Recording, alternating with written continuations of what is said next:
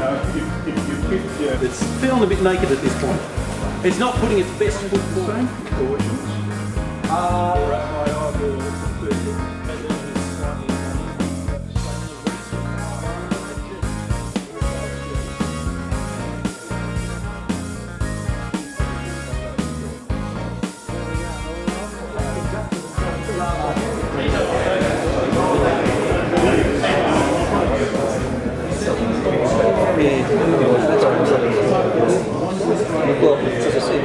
Ladies and gentlemen, 2 minutes before we start.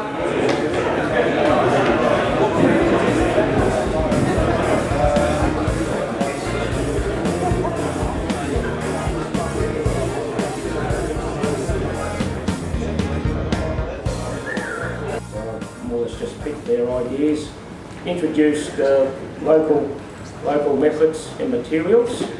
Also, I don't tend to have a real lot of hobby supply stuff. I tend to also use things I've got at hand.